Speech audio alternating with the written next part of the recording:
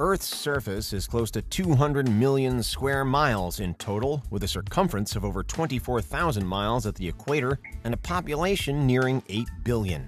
As big as this might sound to humans, however, it's absolutely nothing in the grand scheme of things. The universe is incomprehensibly vast, and there's no clear consensus on exactly how far it stretches. This is Unveiled, and today we're answering the extraordinary question, how big is the universe really? Do you need the big questions answered? Are you constantly curious? Then why not subscribe to Unveiled for more clips like this one, and ring the bell for more thought-provoking content. Before getting into the size of the universe, it's useful to first think about the age of the universe. Surprisingly, we didn't have a really accurate estimate for the universe's age until the 2010s. Thanks to data gathered by the Planck Space Observatory, we now know today that the universe is roughly 13.8 billion years old, give or take about 20 million years. We got this number by studying the universe's rate of expansion and the cosmic microwave background radiation, or CMB, the residual radiation left over by the Big Bang. The CMB dates to around 380,000 years after the Big Bang, just as particles began forming atoms. But you'd be wrong in assuming that because the universe is 13.8 billion years old, the observable universe can only reach 13.8 billion years in any direction, which would give the universe a total diameter of about 28 billion light years. In fact, scientists have found that the observable universe is a lot larger than that, with a diameter of around 93 billion light years. This means we have an observable universe that is far larger than seems possible. But there are a few reasons why this is the case. The biggest reason is cosmic expansion, as the space between spaces grows at an increasing rate.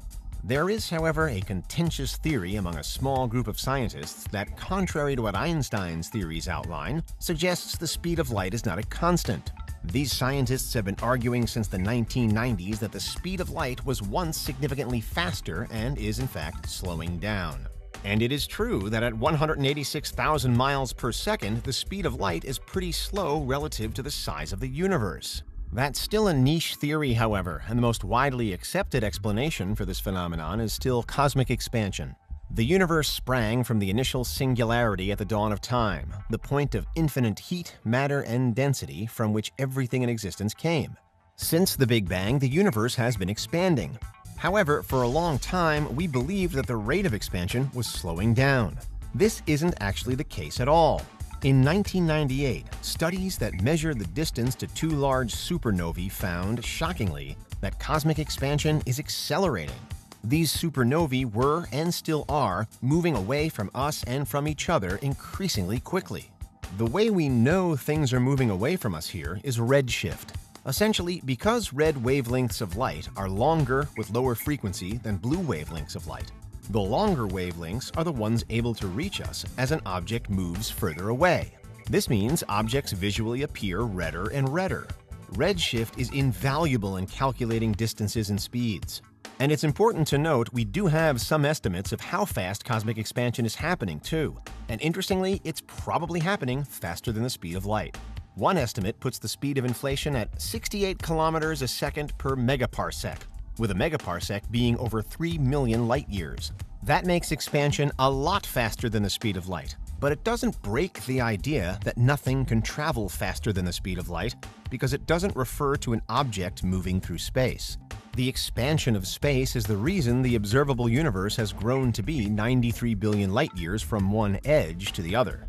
It's important to note that observable extends beyond the visible universe, which is what's currently visible based on our eyes and instruments. There are things way beyond the range of our perception that still constitute the observable universe, because they're the areas that the light from the Big Bang has reached. However, while we do know more or less how big the observable universe is, the unobservable universe is an entirely different story. In truth, we just don't know how big the unobservable universe is, but we can make some solid guesses based on what shape the universe might be. Specifically, though we can't know for sure, the most likely possibility is that the universe is mostly flat but slightly curved. The degree the universe is curved is minuscule, but it doesn't mean there's a limit to how big the universe can be until it literally comes full circle. If the laws of physics beyond the boundaries of the observable universe are the same as the laws within it, and we have no real reason to believe that they wouldn't be, then that would make the universe around 23 trillion light-years across. If the universe doesn't have this degree of curvature, then it could potentially be an infinite flat plane, or it could be a closed sphere the size of which we have no frame of reference to estimate. But it is true that many complex phenomena in the universe are flat. The solar system, for example, is a mostly flat plane, as are galaxies. So it's not too difficult to imagine that the universe itself also occupies a flat shape in a way. In a lot of ways, humanity is still at the very beginning of our cosmological journey. The Planck spacecraft, responsible for many of the findings any calculation of the universe scale relies on, did only start working in 2009, shockingly recently. And we've come leaps and bounds because of it in our understanding of the universe. Only 100 years ago did we work out how to calculate the distances between stars by examining how bright they were, a technique pioneered by the American astronomer Henrietta Leavitt. Her calculations gave us the standard candle model, where we can extrapolate distances by looking at light sources. Often the light sources used are incredibly bright supernovae.